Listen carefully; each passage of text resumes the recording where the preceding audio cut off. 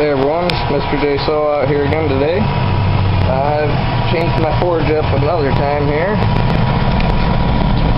The more I look at other people's forges, the more I notice that, well, you know, the more major forging they're doing, they don't have a brake drum or a brake rotor. Maybe sometimes they'll have a brake drum at the center, but this is an old part of a Christmas tree stand that I just cut out a 2-inch hole,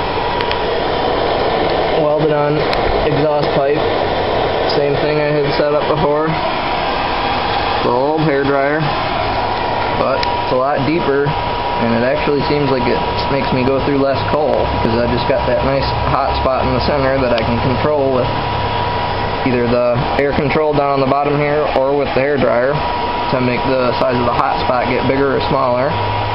And as you can see, I got another little miniature horseshoe in there that I haven't used that much coal to make so far, so seems to be working pretty good. And let me show you real quick this miniature horseshoe. I'm trying to make it nice and accurate. I even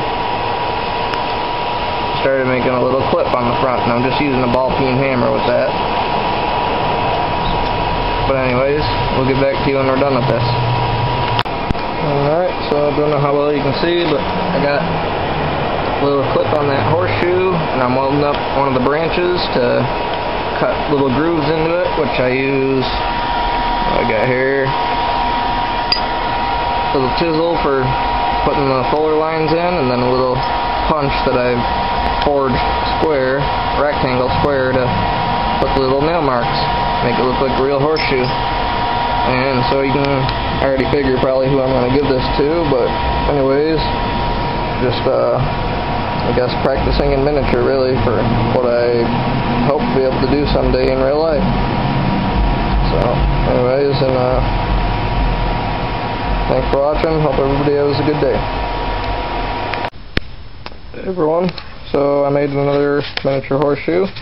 This one's only made out of 3/8 mild steel, but this time I tried to add a clip to the front, and turned out decent.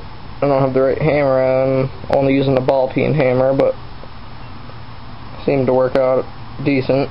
But anyways, and I just cut grooves into it and hammered a few punch marks into it.